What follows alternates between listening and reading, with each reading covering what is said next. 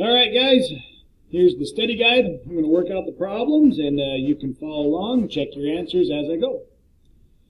All right, 2x minus 3 equals negative 7. So I would, got a little brand new pen here. So I would add 3 to both sides to get 2x equals negative 7 plus 3 is negative 4. I would then divide by 2. X equals negative 2. That's my answer for the first one.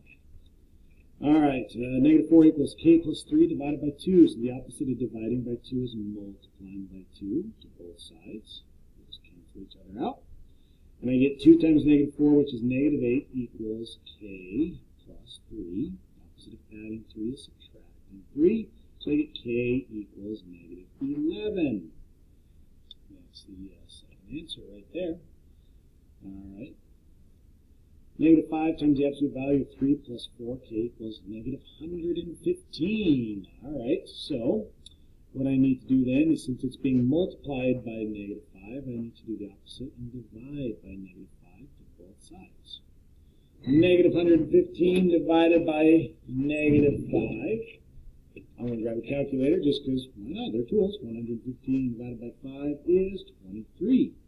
Two negatives make a positive, so I get the absolute value of 3 plus 4k equals 23.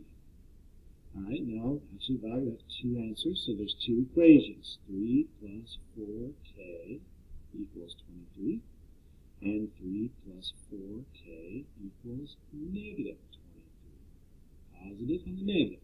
Subtract 3, you get 4k equals 20, divided by 4, k equals 5. Yay. Subtract 3, you get 4k equals negative 26. Divide by 4, you get k equals negative 26 divided by 4. Can't be done, but you can reduce it to negative 13 halves. And if you really want to, you could go negative 6 and a half. So it equals 5 and negative 6 and a half. All right. Got to do distribution here. Negative 3 times 2 is negative 6. Negative 3 times 4 is negative 12p equals 2 times 2 is 4p. 2 times negative 1 is negative 2. All right, I'm going to start by, I'm going to subtract 4p from both sides. I get negative 6 minus 16p equals negative 2. I'm going to add 2 to both sides. I'm going to add 2 to both sides. Oops, I add 6. That's right. I'm going to add 6 to both sides. Those are the answers. I get negative 16p equals negative 6, negative 2 plus 6, which is negative 4. And divide by negative 16, divide by negative 16.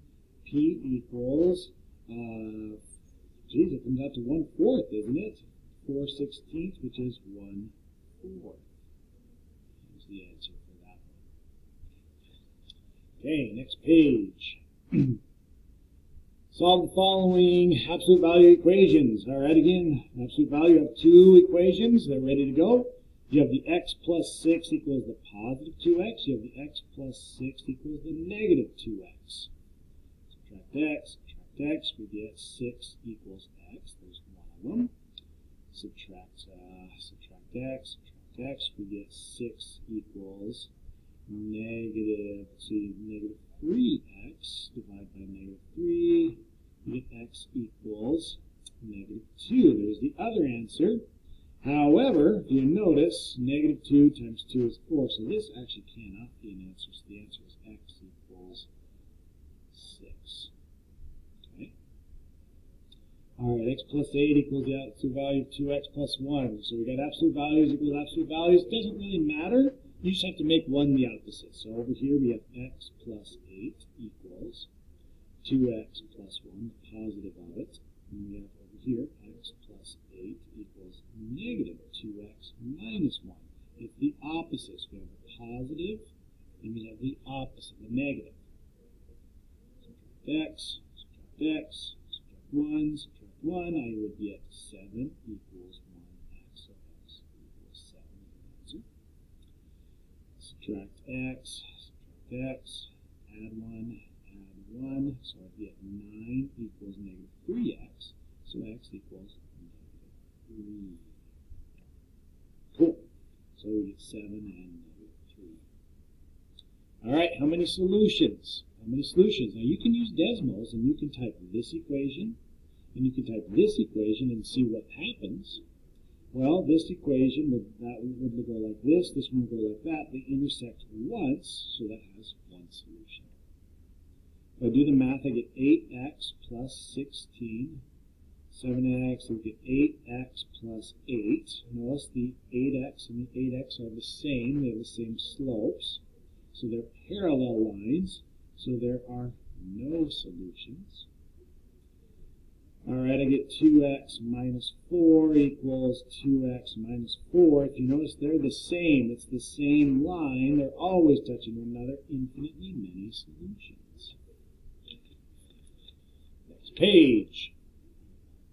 You buy 13 gallons of gas at P dollars per gallon and pay $29.25. Write the equation and solve it. So the equation is 13 gallons at whatever price equals $29.25.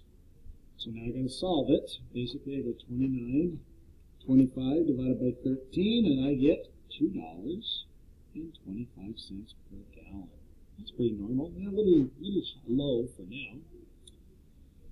The sum of the angle measures of the polygon is 540 degrees. Write an equation to find the value of x and then find the measure c. So I got to write an equation, find what x equals, and then plug it in to see what c equals. So I got to add it all up. 85 plus 5x plus 5x plus 5x plus 5. I add all these up. So 85 plus 5x plus 5x plus 5x plus 5 plus 5x minus 10.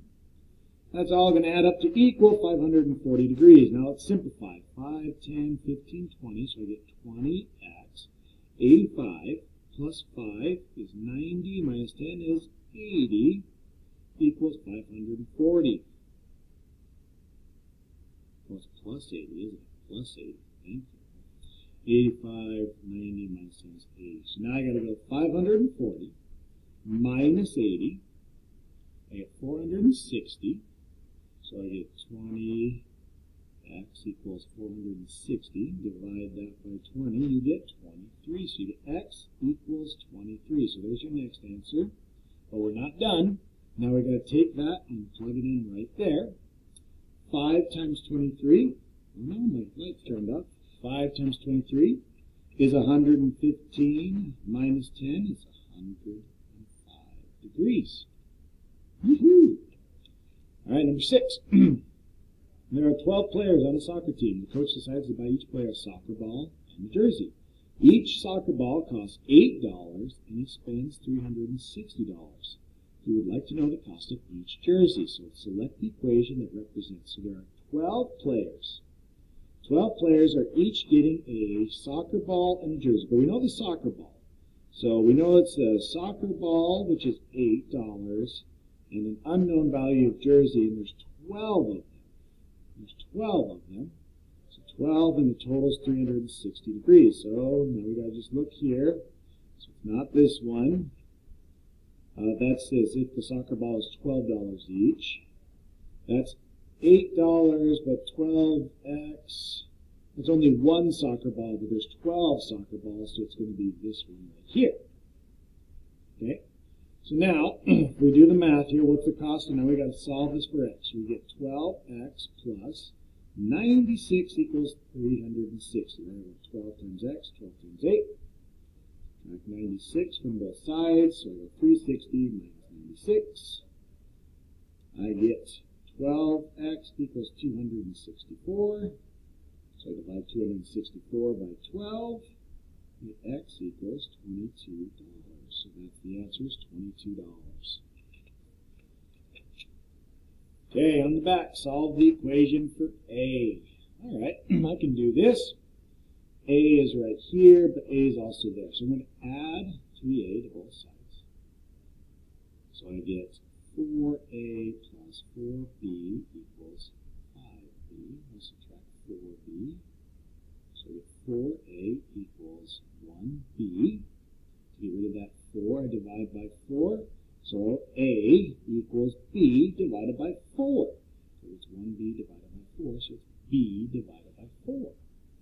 Solve the equation for y. So the y is right here, so I've got to get rid of this plus 2x and get rid of that divide by 3. So I'm going to subtract 2x first from both sides. I get 3y equals 6 minus 2x. They're not like terms, so I can't combine them. Divide by 3. Divide by 3. Divide by 3. So you get y equals 6 divided by 3 is 2. 2 divided by 3 is just 2 divided by 3x. So y equals 2 minus 2 thirds. The equation below is used to calculate the area of a triangle. Solve the equation for h. Okay, so here's h. I got to get rid of this divided by 2 and times by b. So I'm going to get rid of this divide by 2 first by multiplying by 2 to both sides. So I get 2a equals b times h. And then I'm going to divide by b because that's the opposite of multiplying. Those cancel out. And h equals 2a divided by b. h equals 2a divided by b. Cool.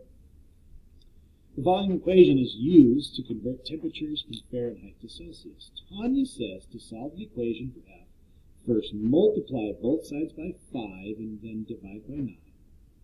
Then add 32 to each side. So she's saying I got to multiply by 5 and then divide by 9. Well, she's actually incorrect. It's actually, 5 is being divided by 9. So why is she incorrect? Well, first, multiply by 9. First, you need to multiply by 9 to both sides. Then, divide by 5. Then divide by 5 to both sides. Both sides. So that would get rid of the 9 and bring it over here and make it 9c. And I would divide by 5 to bring it over there. So now that's gone. We're left with f minus 32. Well, it's the opposite of minus 32. Then add 32 to both sides. So you would get f equals 9/5 c plus 32.